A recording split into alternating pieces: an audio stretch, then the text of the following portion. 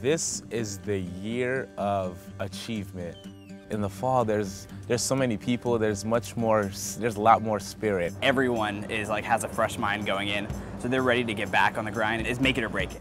I think it's just going to be exciting to have all the students here and feel like the full effect of being at the University of Florida.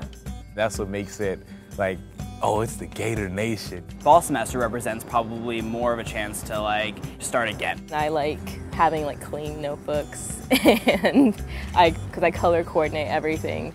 To branch out and to find new people and just experience new things. It's my last year and I feel like if not now, when?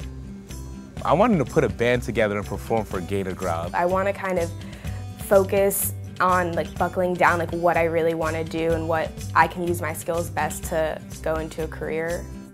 Something that I've been doing a whole lot is getting into my major, getting more into marketing, and this year I really want to do it a whole lot more. So I want to study abroad and learn something new, just get a feel for how other people live. I'm most excited about the football game. Apply to the public leadership minor. Extravaganza. Dance marathon. If you have an idea, go for it. Push it. Branch out and find people who are also ready, who are ready to grind, who are ready to do it, make it happen.